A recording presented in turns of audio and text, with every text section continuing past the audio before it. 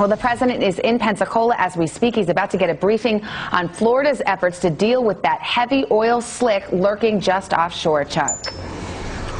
Earlier, I spoke to Florida Senator George LeMieux and Congressman Jeff Miller, who represents Pensacola, and I asked them about their message for the president today, and it's one word: skimmers.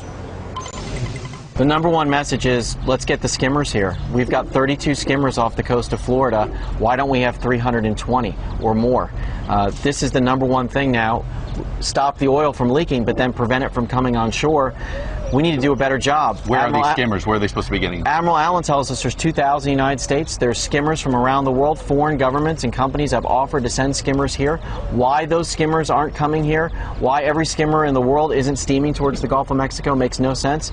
Jeff Miller and I have been asking for this for weeks. We're going to ask the president directly today.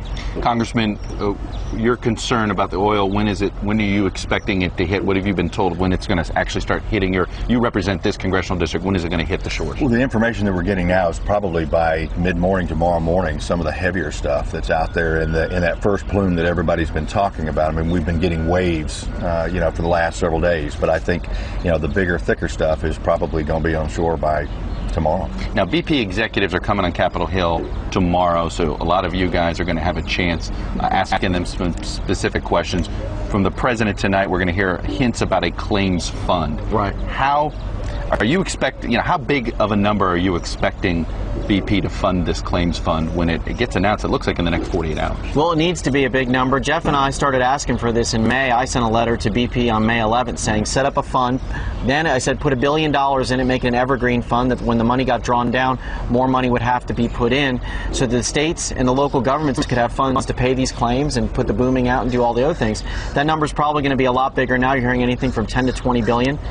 But what do you do, Congressman, to sort of walk this line of, BP is going to say, hey, we don't want this to be a never-ending amount of money that we want to put in. At the same time, it could be 3 or 4 years before we find out some of the impact, for instance, on health issues. Well, they may not want it to be a never-ending fund, but that's probably what it's going to end up being. They need to understand that this is not going to be over with in the next couple of years. In fact, we do have environmental issues, economical issues, and then, as you said, health issues that we'll be tracking for years to come. What's fair? We're here at the Fish House. Okay, this is there's an argument that some restaurateurs may make, hey, we're being impacted by this oil spill because fewer people are coming down to the Gulf Coast. What in your mind is fair in going to BP and saying, hey, we've been impacted, write us a check? Well, if you can show that last year at this time you had people renting your condo or in your hotel or coming to your restaurant, and this year you're down this certain percentage, I think that's fair. That's a loss year over year. This economy was just beginning to recover, and this economy has had a tough time. Northwest Florida had Ivan in 2004, then we had the recession, and now we get this third body blow in this oil spill. Things were just starting to get better. BP is going to have to make these people whole. The New York Times did an interesting story about, and it was sort of an argument between Louisiana officials and Florida officials, where Florida officials were sitting there saying, you know what, we have pushed back on this idea of drilling on the Gulf Coast. You guys didn't yet.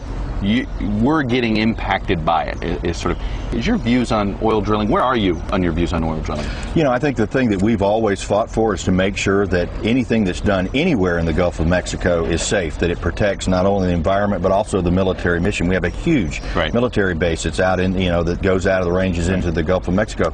But, our position is now there will be no more drilling out there in the Gulf of Mexico. That's your position, and my position is that we're going to have to continue to do drilling in this country in the short to mid-term. There's 4,000 rigs around the country. I don't want to see any new rigs permitted anywhere until I know what happened here and make sure it never happens again. All right, Senator LeMieux, Congressman Miller, we know you've got to join the president now on Pensacola Beach. Thanks for your time. Thanks for having us, Chuck.